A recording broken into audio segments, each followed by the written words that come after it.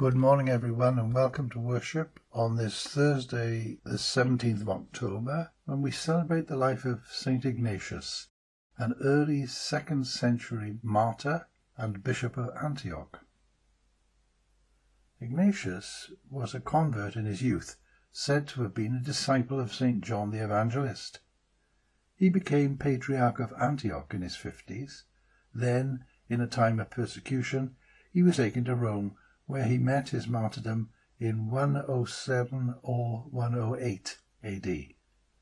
On his way to the imperial city, he wrote to churches a series of letters on important issues facing them, on the sacraments, on the role and authority of bishops in the church, and on Christian unity. This correspondence forms a key part of a collection of works by teachers who succeeded in the role of the apostles.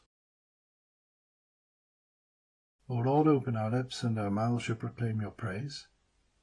Blessed are you, Creator of all. To you be praise and glory forever. As your dawn renews the face of the earth, bringing light and life to all creation, may we rejoice in this day you have made. Open our eyes to behold your presence, and strengthen our hands to do your will, that the world may rejoice and give you praise. Blessed be God, Father, Son, and Holy Spirit, now and forever. Amen. O come, let us join our cheerful songs with angels round the throne. 10,000 are their tongues, but all their joys are one. Worthy the Lamb that died, they cried, to be exalted thus. Worthy the Lamb, our lips reply, for he was slain for us. The whole creation joins in one to bless the sacred name of him that sits upon the throne, and to adore the Lamb. The night has passed and the day lies open before us. Let us pray with one heart and mind. As we rejoice in the gift of this new day, so may the light of your presence, O God, set our hearts on fire with love for you, now and forever. Amen. Psalm 146. Alleluia! Praise the Lord, O my soul. While I live, I will praise the Lord. As long as I have any being, I will sing praises to my God. Put not your trust in princes, nor in any human power, for there is no help in them. When their breath goes forth, they return to the earth. On that day all their thoughts perish. Happy are those who have the God of Jacob for their help, whose hope is in the Lord their God, who made heaven and earth, the sea, and all that is in them, who keeps his promise forever, who gives justice to those that suffer wrong, and bread to those who hunger. The Lord looses those that are bound. The Lord opens the eyes of the blind. The Lord lifts up those who are bowed down. The Lord loves the righteous. The Lord watches over the stranger in the land. He upholds the orphan and widow, but the way of the wicked he turns upside down. The Lord shall reign for ever, your God, O Zion, throughout all generations. Alleluia. Glory to the Father, and to the Son, and to the Holy Spirit, as it was in the beginning, is now, and shall be forever. Amen. Lord of all, our breath and being come from you, yet our earthly end is dust. As you loose the bound and feed the hungry, so bring us in your mercy through the grave and gate of death to the feast of eternal life, where you reign for evermore. Amen. Reading from the first letter of St. Paul to Timothy. Now the Spirit expressly says that in later times some will renounce the faith by paying attention to deceitful spirits and teachings of demons, through the hypocrisy of liars whose consciences are seared with a hot iron. They forbid marriage and demand abstinence from foods which God created to be received with thanksgiving, by those who believe and know the truth. For everything created by God is good, and nothing to be rejected, provided it is received with thanksgiving, for it is sanctified by God's word and by prayer. If you put these instructions before the brothers and sisters, you will be a good servant of Jesus Christ, nourished on the words of the faith and of sound teaching that you have followed. Have nothing to do with profane myths and old wives' tales. Train yourself in godliness, for while physical training is of the same value, godliness is valuable in every way, holding promise for both the present and the life to come. The saying is sure and worthy of full acceptance. For to this end we toil and struggle, because we have our hope set on the living God, who is the Saviour of all people, especially of those who believe. These are the things you must insist on and teach. Let no one despise your youth, but set the believers an example in speech and conduct, in love, in faith, in purity.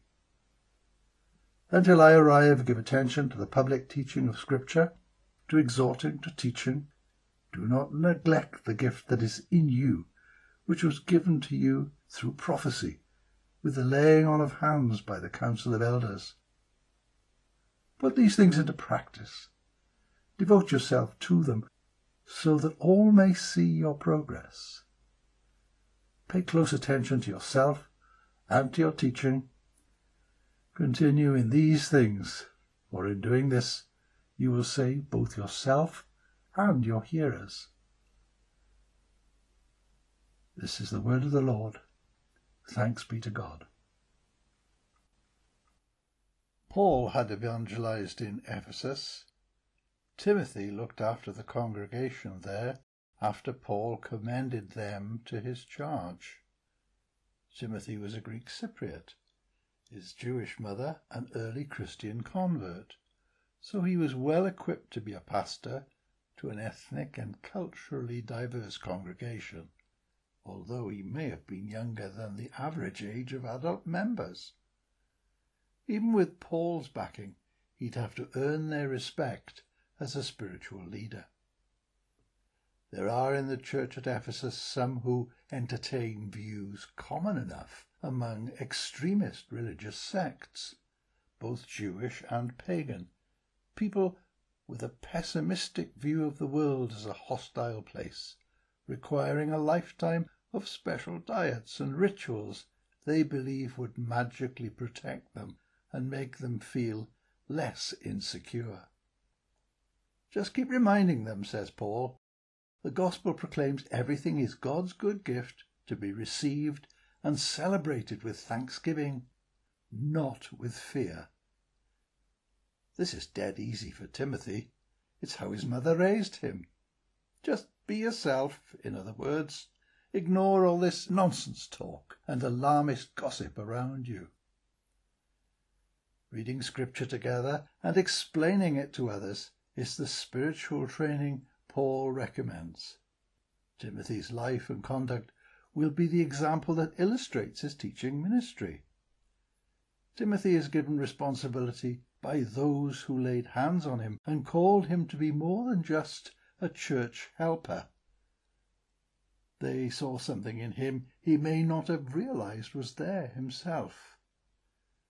By keeping up his spiritual training, he will grow in stature as a leader, seen worthy to be regarded as an old head on young shoulders. It's not something he can do for himself, but a spiritual blessing given to the church in him. God chooses people to become ministers of the gospel, not us. But do we notice them, recognize them, encourage them, to enable us to be truly a church for others, as Christ himself was man for others? I have given you as a light to the nations, I have called you in righteousness. I am the Lord, I have called you by name, my glory I give to no other. Glory to the Father, and to the Son, and to the Holy Spirit. I have given you as a light to the nations. I have called you in righteousness. Let us bless God the Father, whose love guides and nourishes his people. Glory to you for ever. Most merciful Father, we pray to you for your love, for you wondrously created us, and even more wondrously restored us to grace. Glory to you for ever. At the beginning of this day, fill our hearts with zeal for serving you, so that our thoughts and actions may redound to your glory. Glory to you for ever. Purify our hearts of every evil desire. May the faith and courage of St. Ignatius inspire us to do your will and bear witness to your truth and love. Glory to you for ever. Open our hearts to the needs of all people. Remember those who suffer in body, mind, or spirit, all victims of violence, poverty, injustice, sickness, or infirmity. Fill us with love, respect, and concern for one another. Glory to you forever. Our Father who art in heaven, hallowed be thy name. Thy kingdom come, thy will be done on earth as it is in heaven. Give us this day our daily bread, and forgive us our trespasses, as we forgive those who trespass against us. And lead us not into temptation, but deliver us from evil. For thine is the kingdom, the power, and the glory, for ever and ever. Amen. Feed us, O Lord, with the living bread, and make us drink deep of the cup of salvation, that, following the teaching of your Bishop Ignatius, and rejoicing in the faith with which he embraced a martyr's death, may we be nourished for that eternal life for which he longed. Through Jesus Christ, your Son, our Lord. Amen. Let us bless the Lord. Thanks be to God. May the Lord bless us and preserve us from all evil, and keep us in eternal life. Amen.